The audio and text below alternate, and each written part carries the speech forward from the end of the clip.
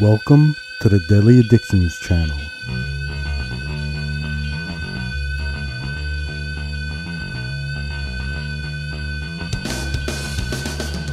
Well, hello again, everybody. I'm here to do another podcast on a sci-fi show from my youth called Space 1999. This was a show I didn't really get into right away. Came out in 1975 to 1977. It was like 2 seasons. It was something I had to grow into at the time. Fascinated with Star Wars. I'm born in 71. Battlestar Galactica, Buck Rogers, Star Trek. This one was a little weird to me at first. Now, I recognized the actor and actress from Mission Impossible. It was Martin Landau, Barbara Bain. This was like I believe a British television series. And maybe it had a different feel at the time. But I remember it being a little out of my grasp in a way. Maybe because I'm remembering it earlier, since 1975 is actually before Star Wars came out. And although I caught it in reruns forever, I think it's something I needed to grow into. It had the feel of the Battlestar Galactica sort of catastrophe. I think Earth's moon gets blasted out of orbit and the base there and the ships are lost in space. I'm doing the quotes. And it was a how to get back to Earth type thing, and they're getting thrust through wormholes or black holes, making them get further away. But you meet other civilizations. It's still that type of show, inner turmoil within the crew. And I think because it wasn't as flashy and as extravagant as like Buck Rogers or Battlestar Galactica, where it really appealed to the kid in me. Battlestar Galactica might have that little robot dog and the kid on the show, and Buck Rogers had Tweaky, little robot, and that harkens to, R2-D2 and so on and so forth. Space 1999 didn't have that quirky humor, not taking itself too seriously feel, and I think it kind of just wasn't resonating with me. But as I got older and VHS tapes were created, well, first was Betamax. Yes, I was there for that. I would watch them over and over. I had a friend who had like all the episodes on VHS and binge watched them and really started getting into it. I think it has the same effect on me like Doctor Who had. I never got into it at first, and as a kid there were things that fascinated me, and the music and the psychedelic feel of it, premonitions of my acid trips and mushrooms highs. But Doctor Who was hard for me to get into at first. Then I fell in love with it. And I have my original guy with the curly hair, since I'm born in 71. It's a show I think it doesn't cater to you as a kid and to be flashy and give you little jokes here and there. And maybe more subtly.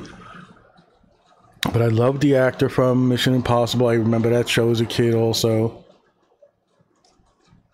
This just took time to grow on me, and by the time I'm a teenager, like I said, I'm watching it on VHS with my friend.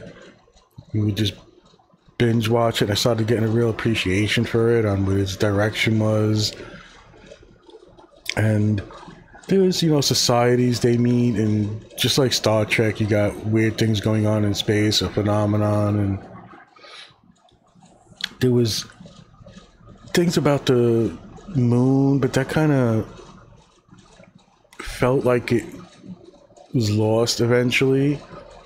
I think there was a difference between like the seasons on how they were made. I mean, there's only 2, so it's not like there's a whole bunch. But I can get into this. I can go back and watch this. I can read some of the mythology behind it, and I generally look at it fondly. Maybe more sophisticated looking back, as it holds up maybe better than Battlestar and Buck Rogers, although I still think they're fun romps. This had a lot of tie-ins to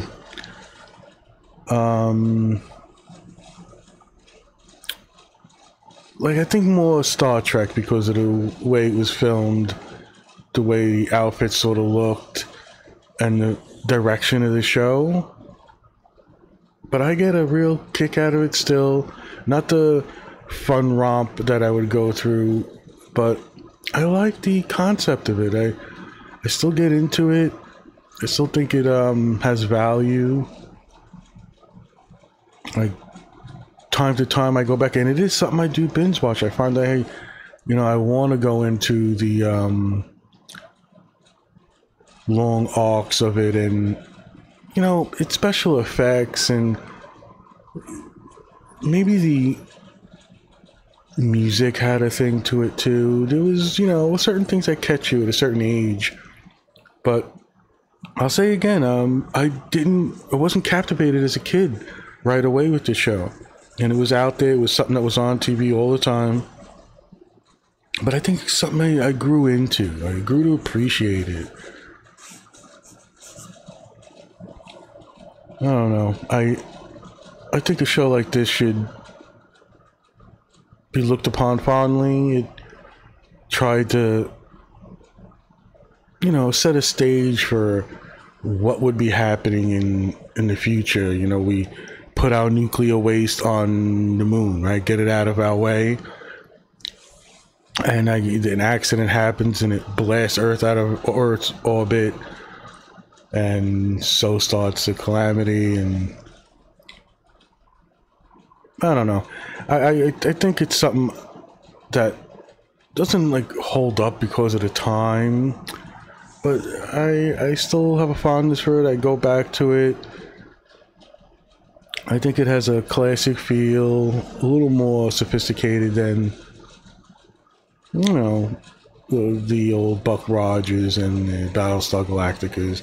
And in time, I'll probably do things like Farscape and Stargate. Things that took it to another level, brought the humor in it, kept it fun. The show had been canceled and brought back. I think it had a little bit of critical acclaim. I think people saw what they were going for. It wasn't just lots of spectacle to wow you. But I think back then it's a little different.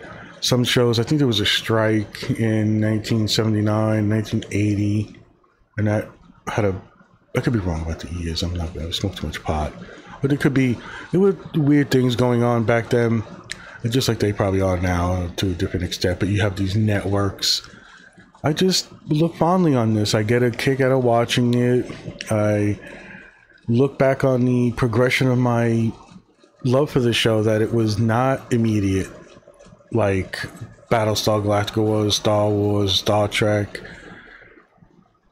It was just a learning process to go through with a show like this, and maybe it had to do with my development and I'm growing up, and this being right between the original Star Trek and Star Wars, basically. It's time for growing up. There are certain episodes that stand out, like most series.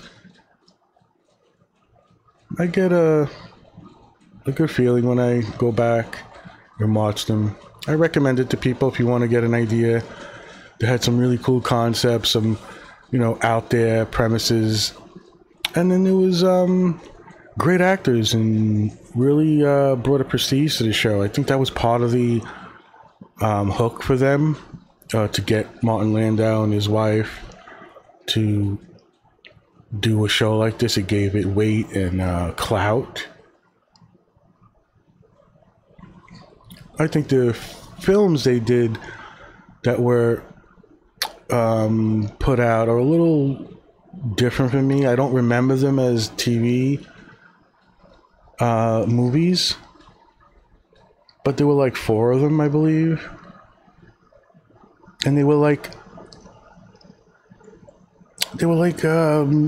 taking the arcs and taking chunks of the show. And there's a little bit of weirdness when I go back and watch them. Me and my friend have talked about it. Like, they did something different and started maybe using footage from episodes that were already aired that we didn't see. And I think it's, it was for me, it was an opening to UK TV. Although I was a big fan of watching certain specials and documentaries, there were certain shows like Doctor Who, well, again, another show I had to get into. And I don't know, I think there's a place for it in the history, something to note. I think it has a little special place. People check it out, Space 1999. Everybody take care. I'll talk to everybody next time.